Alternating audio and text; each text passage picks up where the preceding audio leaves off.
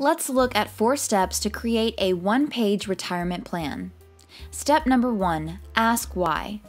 Why is money important to you? This is the first question you should ask yourself when creating your one-page retirement plan. Your answer could be because you want to spend more time with your kids, or maybe you want to travel the world, or maybe you want to spend more time painting.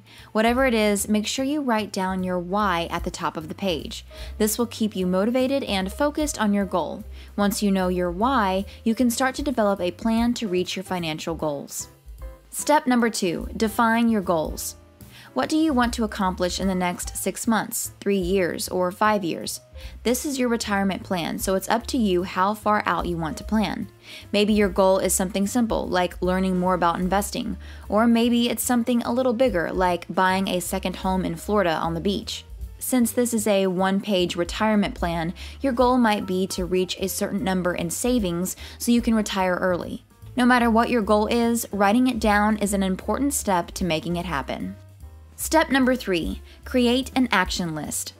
The third step in creating your one-page retirement plan is to create an action list. This list should include some actions you can take to reach your goals and a timeline for achieving them. For example, if your goal is to save $60,000 for retirement, your action list might include items such as contributing $500 to your retirement account each month for the next 10 years. Or increasing your 401k contribution by 1% each year. By including both short-term and long-term actions, you can ensure that you are making progress towards your goals and staying on track.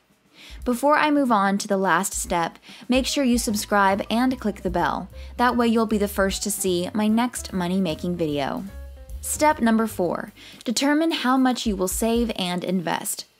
You may have already included this part in the previous step, but it's so important that it deserves its own section. The last step is to figure out how much you can afford to save and invest each month. This is important because it will determine how long it will take you to reach your goal and how much risk you can afford to take with your investments. If you can afford to save a little each month, you may need to accept a lower return in order to achieve your goal. On the other hand, if you are able to save a large amount each month, you may be able to take on more risk in order to achieve a higher return.